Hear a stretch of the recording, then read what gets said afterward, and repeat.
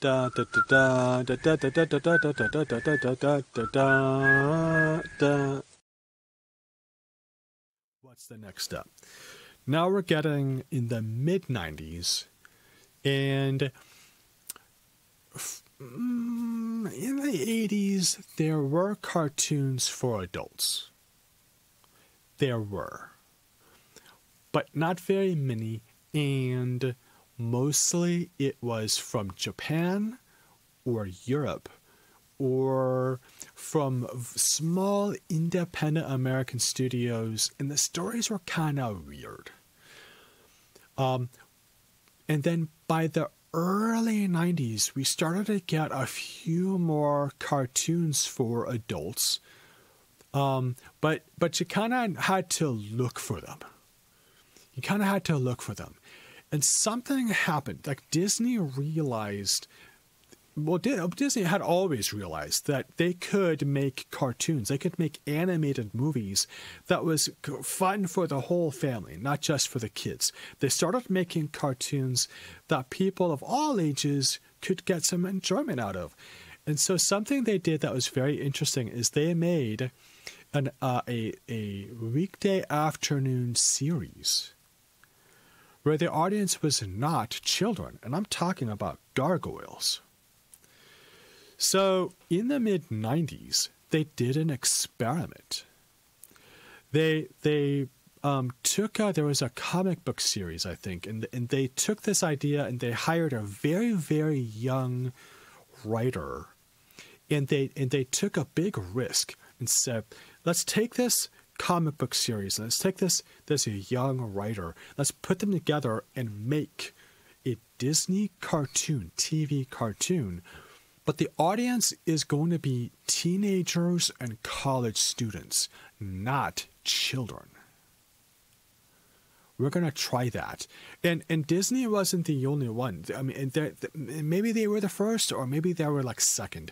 But other animation studios started to experiment too. Like around this time, there was X-Men. There was an X-Men cartoon that there was violence. Characters died. There was around this time in the mid-90s, there was a Spider-Man cartoon which tried to take an old Spider-Man series from the 60s and 70s and give it a fresh look. And you got to see the two identities of Spider-Man, Spider-Man being the superhero, and then also this conflict he had as Peter Parker. That was his secret identity. He was Peter Parker, right? And see the two kind of interacting with living a dual life, a life as both a regular person and also as a superhero. Like what would that be like? And so, and of course, the only audience that can kind of understand very, very complex ideas about identity would be, teenagers, college students, young working adults. And so Gargoyles was in this first generation of adult cartoons. I mean, we have a ton of them now. We've had them for 20 years. But they had to start somewhere, and Disney was one of the first to try it out. We have a word for this, pioneer. Disney was very much a pioneer, trying new things. And while it didn't really work for Disney, everybody else saw that it could work and kept trying, even though Disney gave up.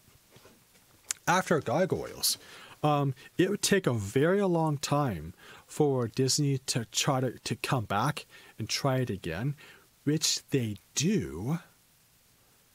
And the person they bring to make it happen was the creator and the producer of this show, Gargoyles. They brought him back and said, hey, remember when you worked on this series with us?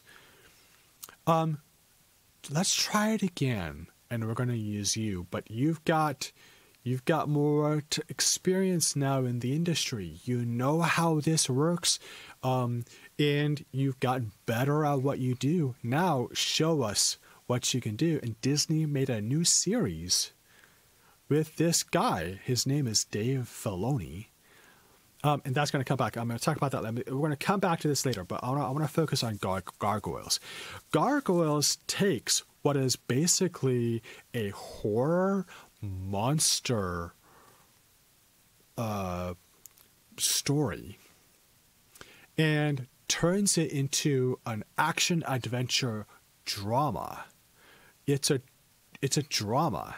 So they take the horror and monster and just change it into something where it could be humans. It could be other things, but they chose monsters to tell this story that was really good. Now, it's 27 years old, so it's not the same as today. You have to remember it's 27 years ago. But for its time, I watched it a little bit. I didn't have a whole lot of time, but I did watch it, and it was really good. It actually was good enough that they probably could have shown this series in the evening with the other dramas. It was that good. It was quite a good series. So anyway, Gargoyles. So where does Disney go next?